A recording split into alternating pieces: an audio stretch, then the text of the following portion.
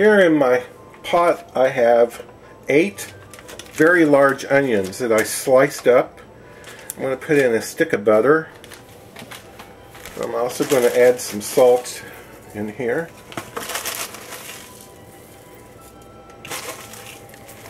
I'm going to turn my stove, my burner, to medium-low and just get these started going.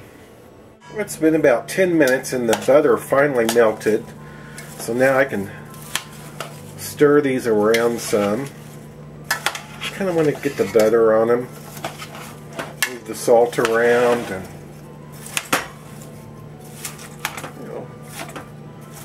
and and also move them around so I can get the lid on there.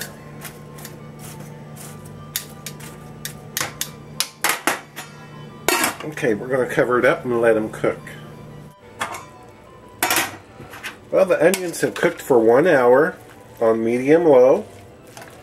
I'm going to turn the heat up just a little bit to just under medium. And see all that water in there? I'm going to let these cook without the lid now. Try it for about an hour and see what they look like. Well, they've been going for 2 hours. So 3 hours total. An hour to let all their juices out, and now I'm reducing them down to get rid of the juices. It's been 2 hours. Just barely under medium heat, and we're going to let it go for some more. Well, it's cooked. The onions have cooked another 2 hours, and they're getting nice and brown, and looks like there's not as much in there now. I'm going to add 3 tablespoons of flour and stir this in and cook it up for about 3 or 4 minutes. Next, I'm going to add 1 cup of vermouth. And I'm going to let this vermouth cook down to where it's a little more than halfway gone. Well, it's been about 15 minutes. Now I'm going to add 3 bay leaves. And I'm going to add some fresh thyme. This is 3 cups of beef stock.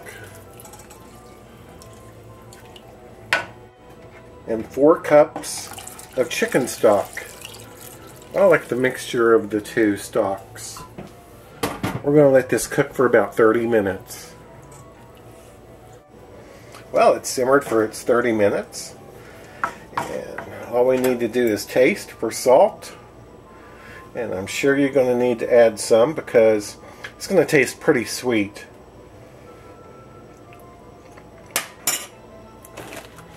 And it does taste pretty sweet. So I'm going to add some salt to it and taste. And if I need to add more, I'll add more. And just until we get it right. I don't have any of those special soup mugs that I can put into the oven.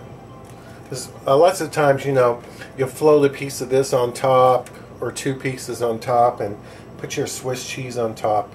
So I'm going to do it separately and then add it to the top of the cheese, because I don't have those kinds of oven-proof soup bowls.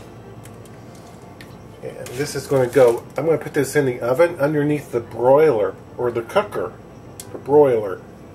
So here's some of this marvelous soup. Put some of the cheese, the bread on top.